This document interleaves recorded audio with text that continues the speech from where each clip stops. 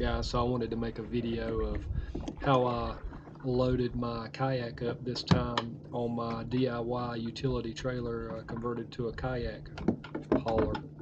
I pulled into the dock there, worked my way down the dock, pulled up to the ramp, and then I exited out of the boat or the kayak into a shallow portion of the ramp, and then I backed it up to a cleat and just going to tie off there. Notice this particular ramp, there's 3 or 4 ramps there. It was only like 2 trucks in the parking lot, so it was a very quiet day. It was a weekday. But I've got the trailer brought back down to the ramp at this point. You can see the plastic flooring that I have on my trailer there. It's old kennel flooring that I have, and I used screws and screwed it down to the deck, and I have some pool noodles with straps running across it there. I may end up taking that off. That kind of stops me from being able to just slide it up there so easy it gets hung on it, but it does provide some kind of cushioning for the kayak. I may slide it up there and then slide the noodles under it afterwards. Right now I'm pulling it on up on the trailer. I backed the trailer down to where the tires just did get in the water, maybe an inch. It didn't even get up to the rim, so no water's getting in my hubs or my anything like that in the grease or anything, so it won't cause me any problems with that. I just slid the kayak up there. I worked it over those pool noodles. Say if I didn't have those pool noodles there, I'd probably be able to slide it up there. Or I would be able to slide it up there a lot easier. But anyway, just pushed it from the rear, got it on up there, working my way around to the front. I'm going to put a bow strap on it, just like you would any other boat. I've got some cushioning on the side of the trailer and one on the front.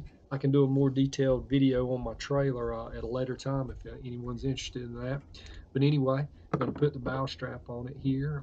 All it is a cam strap. Just run it around, hold it, and then I'll pull on up off the ramp just like you would any other boat, and just get out of the way for other boaters, although there's none here today. Just going to use etiquette, going to practice what you are going to do in a normal situation. So anyway, putting the strap on here.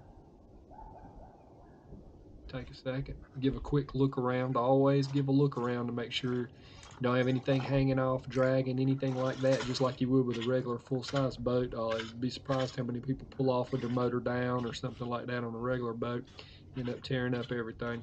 But anyway, getting on in the truck here, you're going to pull up the ramp, and I'll pull on over to the side, and then we'll kind of de-rig the boat. You can see the toolbox that I've got and the crate and all that. Kind of de-rig everything, unpack, secure everything down for the trip home. Normally I use a C-Tug kayak cart that I have, and it works well, but it's just so much easier just driving down to the edge of the water and putting the boat right in and pulling it right out. It didn't cause any scuffing or any problems or anything like that. Just much easier to get the boat in and out. Hope you enjoyed this video. Please like and subscribe. Later.